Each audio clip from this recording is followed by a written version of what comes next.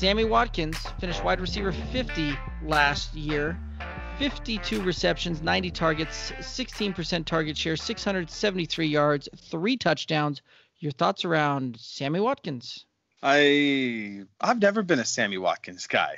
Like, I don't know. It's just never splashed. He wasn't my guy when he was at the Rams. He's definitely not my guy now. Like, he's very much the Sam Bradford of wide receivers, and the fact that he's been paid a lot of money to do absolutely nothing.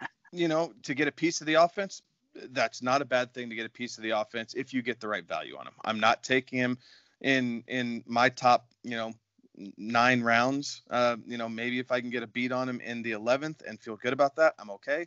But for the most part, he's just he's not my cup of tea, and I think I can find better options for what I'm looking to do at a wide receiver 2 or 3 position in other parts of the draft. Sammy's a little confusing because you'd like to see that touchdown number come up, and honestly, he had those 3 touchdowns in week 1 and then didn't have a touchdown the rest of the season, and that is perplexing, really.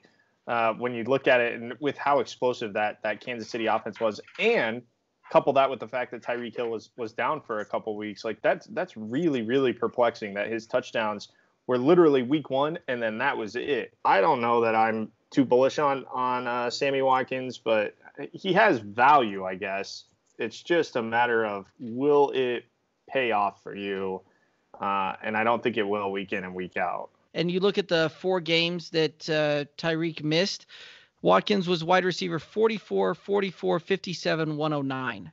Like those weeks, he wasn't even a guy in wide receiver 3 territory, and a guy that you shouldn't have really been, considering playing on a lot of those leagues there.